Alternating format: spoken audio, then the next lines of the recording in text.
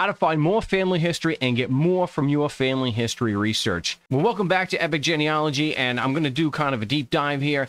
I don't know what the outcome is going to be, but chances are, hey, if you're watching this video, it was pretty good. So I want to go through something that I'm doing right now on Ancestry. And so when I started seeing something, I was like, I gotta record this because this might be actually really cool. So where it starts is I start right, get this in view for you to see.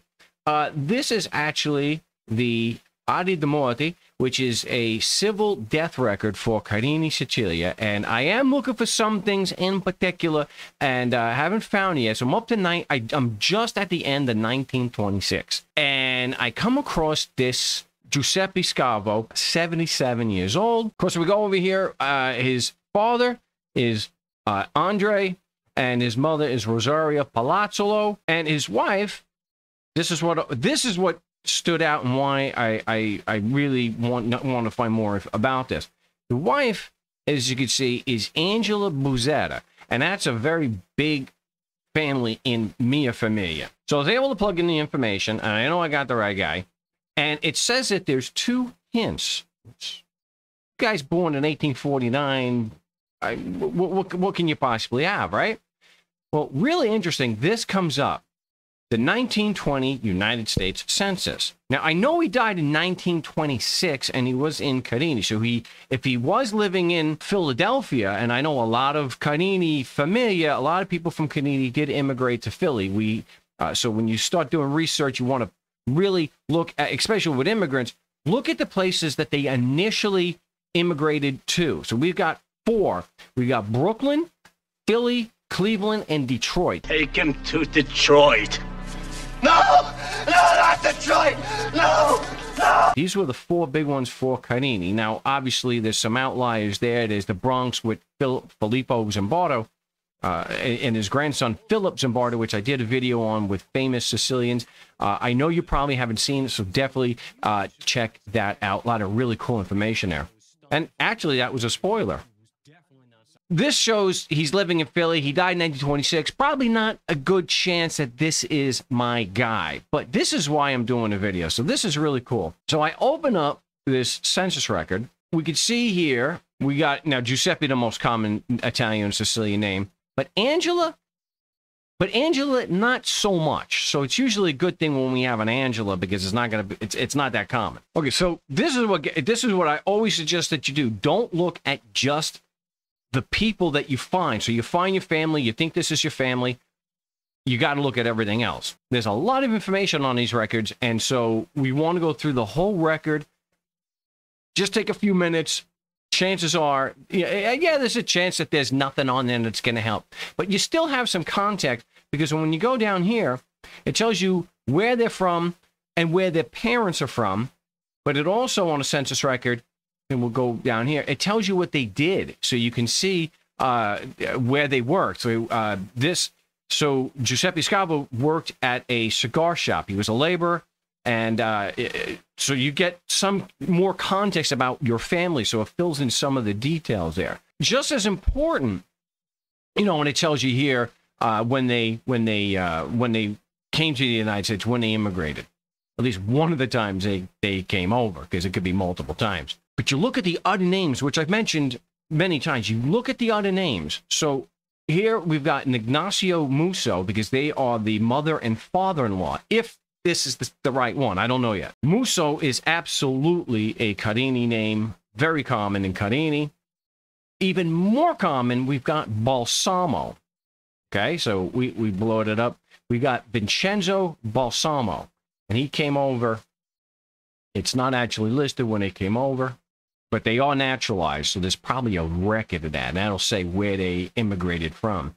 Luigi Spina, yeah, that's a Carini name, not too common. And then we have Antonio Moroni. Now, the most famous Moroni, of course, is Roman Moroni. You lousy corksuckers, you have violated my fucking rights. This salmon-unbatching country was founded so that the liberties of common patriotic citizens like me could not be taken away. by a bunch of Fargan ice holes like yourselves. Thank you very much. Probably no relation to a fictional character, but still one of the greatest characters in modern comedy history. Thank you very much. So we see Rossi Mayo, yeah, and then there's a big one, Pagano. John or Giovanni Pagano, and his wife is Carrie. We also come down here. It's usually Lo Presti, but Presti is still Gaetano Lopresti. So the first thing I got to figure out is this Joseph Scavo? Is he my guy? And Angela? Is this Giuseppe Scavo and Angela Buzzetta from Carini? I don't know yet. We do know that he died at 77 years old. And in 1920, he died in 1926. He was 77 years old. And here, what we can see is that, yes, he is age 70. So it is age appropriate. I'm a little disturbed to see that Angela was 50. 20-year age difference. Wow. Not aware of that. So, which unfortunate, I was not able to get Angela's. I don't have a baptism record or a birth record for Angela. So I don't know if that's kind of disturbing. So we could go into, and of course, thanks to James Bianco and his team, I have this database, this Excel with marriage records going back to the 1500s. It's all been digitized. It's all been, indexed, if you will. So I had the marriage date. They were married in 1884. That's why I estimated Angela's birth date at 1850. Apparently, that's just not the case. She was born in 1870. Oh, my gosh. Wow. She was 14 when she got married. Oh my God! Why? Wasn't expecting to get something like that. I did a video a few weeks ago regarding that where Avita Ruffino was 14. Now I've got Angela Buzzetta, 14 years old, because she was 50 in 1920. She was born in 1870. Wow.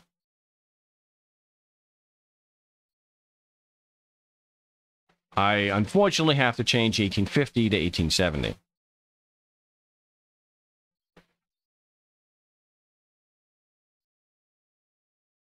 Now, I know that Giuseppe was born in 1849. I have a birth record for him. So, he was 34. She was 14.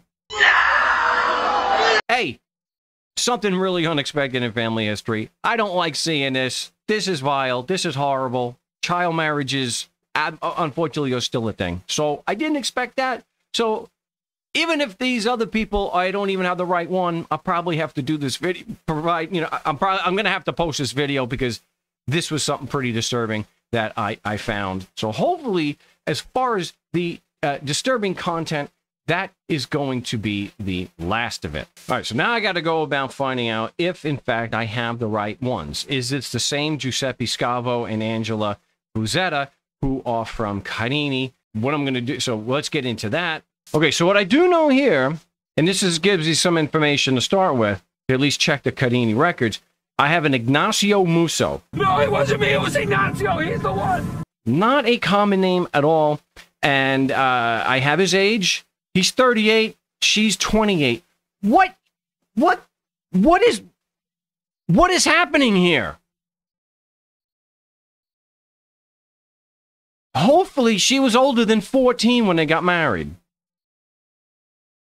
Hopefully. Probably.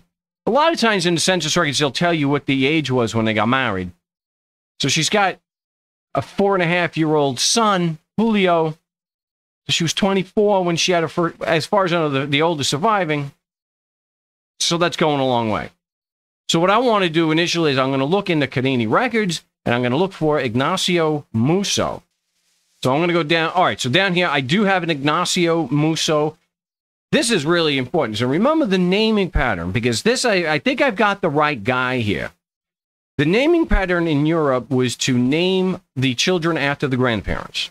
So knowing this, it really helps us narrow down, that we have the right. I mean, Ignacio, I mean, come on. Father's name is Julio. The mother is Crucifisa. And he's born on 19 June 1881. I actually have a copy of his baptism record. So this is his baptism record. Father is, of course, Julio. So knowing that his name is Julio, let's go back at the census records. We know they had children. And yes, Julio is the firstborn. He's older. He's 4.5. But the baby's name is Joseph, which is named after, obviously, again, we don't know if it's the right one. But we do know, I'm pretty certain that the fact that we have an Ignacio Musso, and he was already on my tree. Whoa, we'll blow it up. So the father's name is Julio, not a common name, I mean, at all. So he's born in 1881, and he's 38. The age matches up. I'm pretty certain we got the right ones. We do also know that Joseph and Angela have a daughter named Rosaria, who's, of course, named for her grandmother, Rosaria Palazzolo, who we saw on the death record right there. So Rosaria is born in 1890, and I don't have a wedding date there. So she's born in 1890. Does that give her the right age? So Rosaria is born in 1890. Is she the right age here? She is 28 in 1920. Yes, that lines up. Maybe a year off, but we don't know about the birth date. And she is 10 about 10 years younger. Again, we don't know. We got to go by the birth date and the date of the U.S. Census. So I'm pretty certain that yes, these are the right people. This is the same family. So that is cool. That they are from Carini. So apparently Giuseppe Scalvo did go back, and he did, he obviously he passed away in Carini, Ventinove, the 29th of December 1926. So he did go back. So this is one family. All right, so we got one family that definitely we can confirm are from Carini. Let's go, and now I have to check out for it to be a little more work here. So we've got Vincenzo and Maria. He's 27 years old. It's 1920, so he was born about 1892, 1893. So I'm going to look in the for a baptism record for Vincenzo Balsamo, married to a Maria. They look to be, well, they don't have any children here, so they're probably only, married. They're not married too long. I can't get over the 70 and 50. I mean, my gosh, 14 years old, 34 years old and 14. So about 1893, 1892. Do we have a Vincenzo? We have one for 1893 and 1895. So that will take a little bit more work. Vincenzo Balsamo, not on my tree, Vincenzo and Maria. So I'm going to have to do a search to find them. And this is going to be them on the 1920 census, which we already have. Maria is 24. She's about 1896. Wow, we may have lucked out. We have a find a grave. It does have a bio. So let's check that out. That looks terrible. So we get some information from an obituary, which is really cool. Chiavo. So the age is right, but still not nearly enough information to know for sure. So I found this World War I Veteran Service Compensation, and it is dated June 1st, 1934. This has his street address, so we can see if we have the right one. It looks like Carpenter Street, and Pardonico. So we struck out here, but Pardonico is really close to Carini. It's right next door. So, all right, so it is the Palermo area, so we can confirm, not on my tree, not related, not from Carini. All right, it's still the Palermo area. Okay, so that we can cross that one off. Okay, so Vincenzo and Maria, Pardonico, still pretty cool. Let's go down the line over here. We've got the Spina family, Luigi and Carmela. Luigi is 45. He came over in 1901. It's a little early for Carini, but still could be 1905. They don't have naturalization, that record's in yet. but we've got a brother-in-law, so this is probably a Carmela Moroni. First thing I'm going to do is I'm going to look up for Luigi Spina. First to check if he's on the tree. He is not on my tree. Okay. So we want to go through, let's look at the baptism records. Wow, not too many people here, not too many Spinas, not a very big Carini name. We got 1, 2, 3, 4, 5, 6, 7, 8, 9, 10, 11, 12, 13, 14, 15, 17. 17 in almost 100 years, so not a big Carini name. Chances are Luigi Spina also not from Carini, but we have to do a search to know for sure.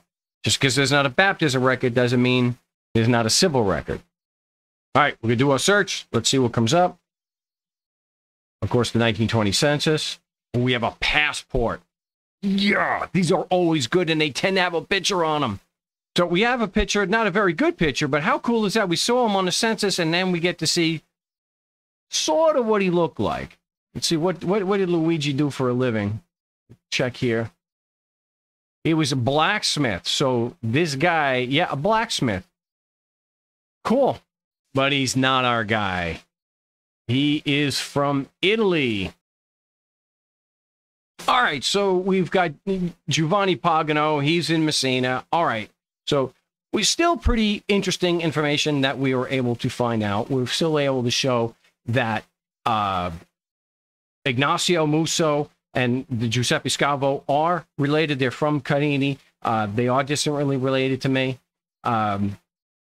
Balsamo, not Spina, the most, you know, but a lot of them from Palermo, and of course, in Pagano, which we just saw, is from Messina, which is the eastern end of Sicily. So this was definitely a Sicilian neighborhood. No question about that. What really sucks, and I did not expect, again, I just want to see if they were all from Carini and possibly related.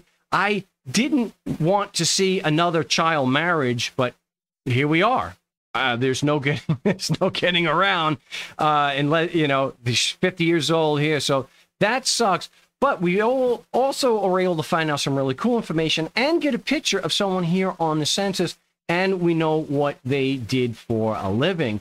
So, for example, Ignacio worked for the railroad, and then we know that Giuseppe Scavo went back home to Carini, where he passed away on the 29 December of 1926. So that's how we find more information, more context about our family, getting a lot more out of our family history research. And there's just no getting around it. We're going to find and continue, I'm going to continue to find disturbing things like this, where we have another child marriage. 14-year-olds should not be getting married. And if they're going to get married, at least to another 14-year-old or a 15-year-old or a 16-year-old.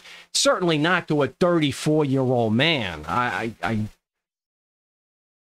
Yeah, it shouldn't be. But, hey, thanks for watching. It wasn't exactly what I expected. But, yeah, you don't always get what you're expecting when you're doing family history. And it's still always very interesting and fun to do, even if we've got to get something like that. So, hey, thanks for watching, and you know what to do now. Now go home and get your fucking shine box.